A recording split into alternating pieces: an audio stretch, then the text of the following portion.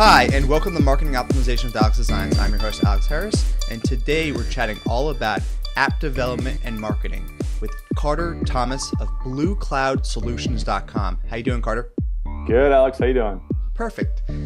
Carter has built and sold 400 plus iPhone and iPad apps in his first 2 years as an iOS marketer, and is now gunning to be a top mobile game publisher in the industry. To get started, we're going to jump right into it. What would be your top tips when you've developed the app? What would be your top tips to really go out there and start marketing it? Okay, so it's a big question, obviously. But so let's say you've already developed an app. The number one tip I would give you is to, be patient a little bit, right? Because I think a lot of people go into the marketplace and they think that there's an exact strategy or there's an exact blueprint for each individual app. And my tip would be that I see a lot of people, they line up everything and say, all right, this is my exact plan and this is what's going to happen, and it doesn't work out the way they want. And they lose all their fire, they give up, it's kind of over. So the biggest tip when you have an app, you developed it, is realize that it's not going to do exactly what you think it's going to do, and to realize that that's part of the process of releasing an app, and that's just going to make you better. It's going to make your app stronger. Everything's going to work out. But I see a lot of people that spend all this time and all this money developing apps. They launch it, it doesn't do what they want, and they throw their hands up and say, "Oh, this isn't for me. This market's not what everyone says it is." And that's probably the number one thing you shouldn't do. Mm-hmm. Well, yeah, I mean, people, with a website or an app, it doesn't matter. They build this field of dreams. They just think, they're going to create it, and all of a sudden, people are going to flock to it. It's really about, building that audience and going through the hustle and the grind to get it out there, get PR, and figure out where your sweet spot is. Mm-hmm. So let's tell a little bit about people about you. How did you get started doing apps? I got started with apps a few years ago when I was working at a startup. On my lunch breaks, I would go out with this database developer who's a contractor, and we would just sit around at lunch and come up with ideas, and I would do a little design, he would develop them. It was very informal. A couple years later, I was doing internet marketing on my own, and I said, I got to give this a shot. Apps are it's 2011. It seems like a really cool business. And I was like, all right, what am I going to do first? And I realized that if I tried to build an app from scratch, I would go crazy, because I can't, there's no way I can wrap my head around a 12-month project or whatever, or spend $5,000. And with websites, with internet marketing, what I realized is that if I bought a template of a website and just redesigned it, it was a great looking website that was way cheaper, and it was done in 2 weeks. And I was like, well, why don't I just do this for apps? Why am I trying to build an app from scratch? I don't know if it's going to even work. And so I started doing that, where I would go out and I would find templates. I would talk to developers and I would get templates and just redo the graphics to make new apps.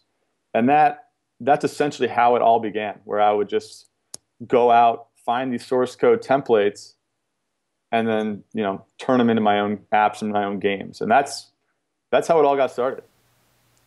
Yeah, and that's really why I wanted to bring on the show, because 400 plus iPhone and iPad apps. Obviously, I have a lot to learn and teach the audience.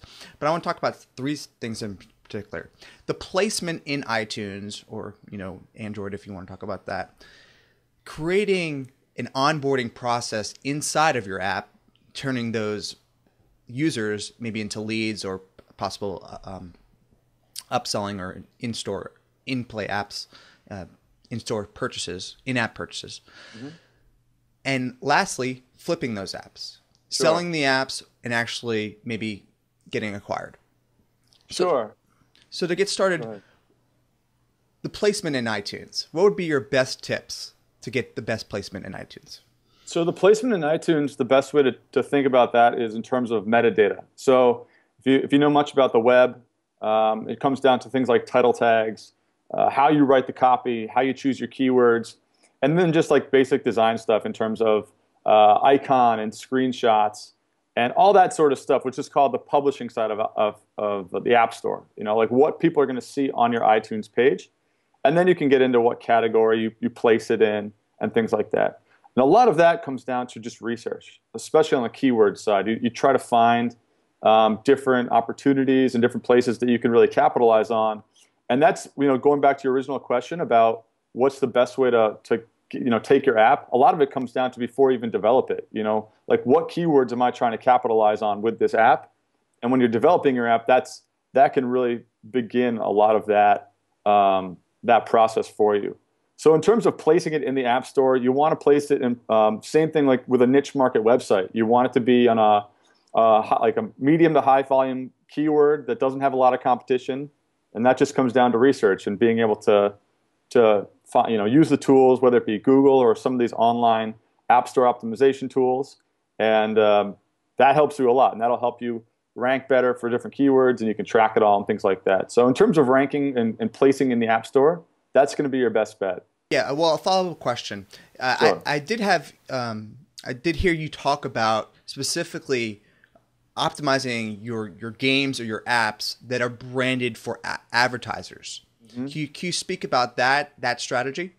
Yeah, totally. So, really like advertising 101, right? So, big game spends a certain amount of money. They put it on an ad network, and then we come in with our games and we sell them traffic. So for every person I can get to install their game, they're going to pay me, let's say $3. Now there's a lot that goes into that mechanic on that transfer. The number one, whatever you call it, like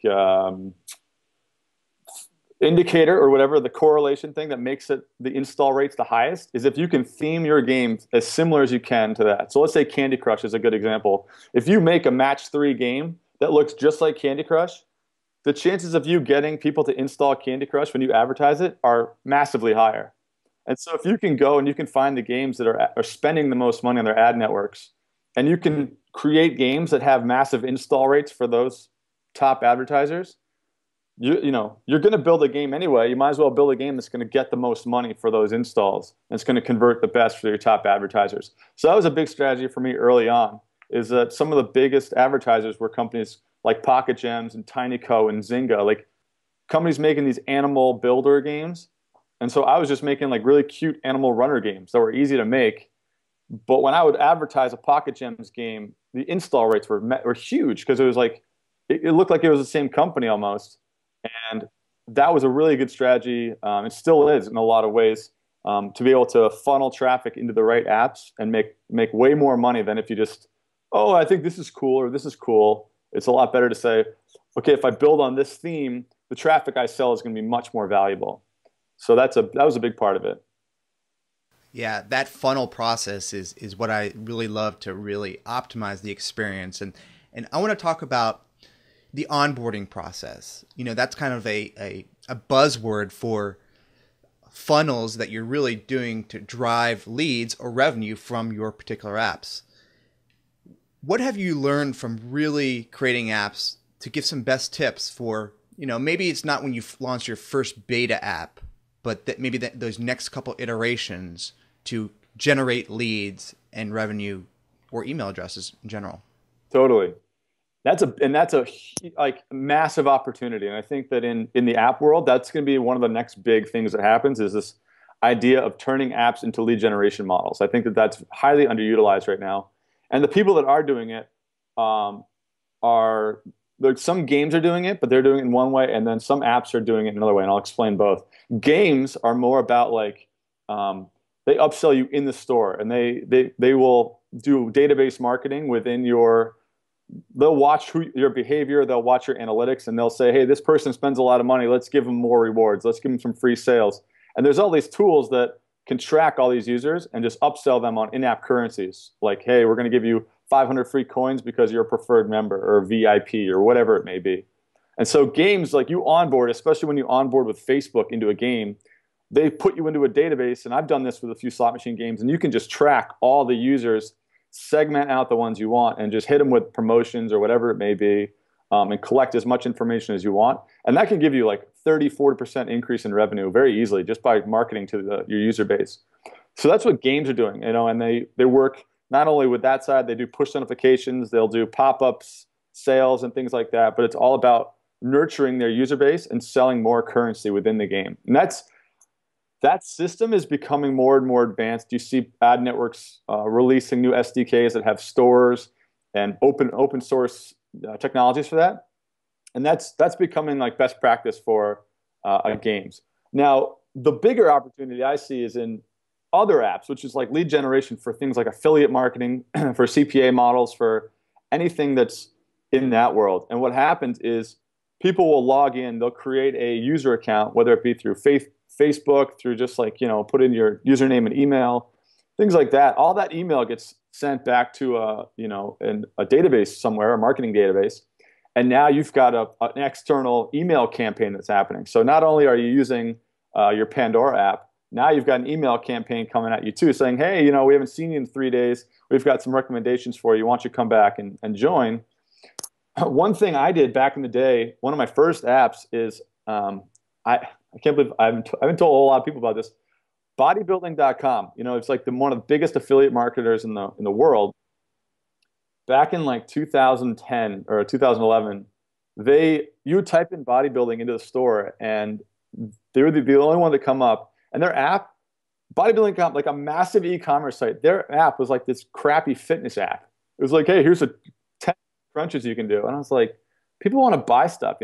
So I built like a basic app that just parsed in an affiliate like store, right, with all my links. And I just released this app, and all it was is you could just buy everything on the bodybuilding.com store. And I was getting all these affiliate commissions like that. And I started collecting email addresses and remarketing to people. And eventually they sent me a letter and said, hey, you can't do that. But that opportunity is there. And that's something that very, very few people are taking advantage of. The idea of, getting insurance leads, or, selling AWeber signups or anything. Like, you can really build these apps and get creative on how you capture data that all gets stored in a database with numbers that are like, way bigger than the internet can give you, because it's just the competition isn't nearly as big as the web quite yet. So I think that there's a lot of opportunity there. I've done a few with some games, and like I said, it's massively powerful. And the ability to collect email addresses, I mean, you can build a list. I had a friend actually last week. He released a couple like the Flappy Birds like clones, like the new ones that are coming out that you see all over the charts. And he got, I don't know, let's say 100,000 downloads. He collected like 18,000 email addresses off of that, of people just being like, hey, I want to know when there's updates coming out. Next time he has a game that he wants to release, he's got 18,000 people. He could just press, hey, download today, and shoot himself up the chart. So stuff like that is just, I mean, we're the tip of the iceberg. Now, one follow-up question. What type of tools or software do developers use to kind of track that? A lot of my audience does A/B testing and funnel optimization. How do you track making those changes or seeing that data? Totally. So in the mobile world, there's tons of analytics tools. Flurry is probably the biggest name in mobile analytics. Google Analytics is actually making a move into mobile, which is cool. One of the tools I use a lot is a company called Playhaven. It's a gaming advertising network, and they actually have what's called Playhaven Tools, which is you hook in the analytics, but it also allows you to hook in pricing stores into the in-app purchases. So you can segment people not only on the analytics, you can start to sell them like, hey, this coin pack is on sale today, or we're going to give you a free rewards gift. So they've done a good job. A company called Chartboost, which is another gaming network, they have this store and everything else. But in terms of raw analytics, you're talking Flurry, Swerve, Google Analytics, Appboy, Localytics, like, all those. And they'll give you essentially Google Analytics for your game with, session length, with demographic info, retention, lifetime value, all that sort of stuff. Oh, that's really interesting. I'll look into some of those tools. Sure. So we talked about increasing your placement inside of iTunes and getting more exposure, the onboarding process, generating leads and revenue from the app in particular. Now let's talk about, now you have some traction with your app. What would be some tips that you've learned from flipping those apps or just getting acquired? So once you get the apps up and running, you've got a few options. Okay, and so for anyone out there if you don't know anything about me, I made about 110 apps, and then I sold them for about $200,000. And so, and then I still, I made more and more apps than that. So I've got a little bit of experience on not only the owning the apps themselves, but also like selling the apps or versus, turning the apps into other IP or whatever you want to talk about. So once you get an app that's up and running, you got a few options. One is that you just say, all right, I'm going to dedicate some more time to this, and I'm going to create an update strategy, and I'm going to really nurture this user base and see if I can grow the audience organically and with push notifications and all the things we talked about. Like just kind of make that app bigger and bigger. It becomes a bigger project for you. That's one, and that's what a lot of developers tend to do. Second is you sell it. So what you do is you package it up, and the best lesson I got out of that deal was that you really want to sell the model. Like you don't really want to sell the app itself. So because 95% of people that are going to buy this app don't know anything about apps, and they don't want to know anything about apps. So what you're going to sell them is like, all right, here's the cash flow, here's the development team, here's the standard operating procedures on how to maintain this app, here's the update strategy, and almost like anyone can do it type of situation. And that's how they're going to be. They're going to walk in and say, all right, I can put my summer intern on this, and he can keep this going and like grow it organically. So when you want to exit, that's what you really want to sell. And then the third thing is that, let's say you make a few apps, and they were just kind of like random tests, and you do them and you release them into the marketplace, and they do pretty well, but they're not big enough to update. It's no problem to just say, all right, well, I'm just going to let them go, and they're going to keep printing money while I go and focus on other stuff. And that's a very popular thing to do, especially with smaller apps and smaller games, is that you put them out there, they do well, and you're like, all right, well, it's 10, 15 bucks a day. Like, it's not really worth me updating all the time, but I can't really sell it. So I might as well just, hey, it's in my portfolio. It's just going to be a cash play. And that's just kind of how it goes. Well, some really great information. I'm just getting a ton of ideas myself. There's a lot of information. You should probably have to go back and listen to us a couple times to really digest a lot of that stuff. But you can also check out Carter on his blog, bluecloudsolutions.com, and where he not only talks about apps and mobile development, but also about personal growth, mindset, and entrepreneurship. Let's close by telling people maybe your Twitter and how people can find out more about you. Yeah, the best way, so if you go to Blue Cloud, a bunch of blog posts. On Twitter, I'm pretty active. And so there's a link at the top of the blog, twitter.com/Carter Thomas. Or if you go to Facebook, my Facebook page is Facebook/Blue Cloud. I think it's Blue Cloud Solutions, but there's a link on the website as well. And those are typically the best ways to connect. And then if anyone ever has any specific questions, there's a contact form on the blog for consulting or masterminds or coaching or anything like that. And I'm always open to connecting with people. I love talking to people. So I encourage you guys to check it all out. Perfect. Thanks a lot for your time, Carter.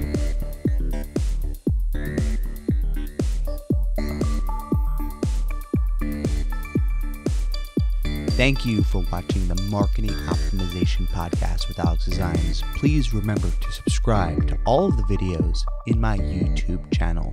Thank you.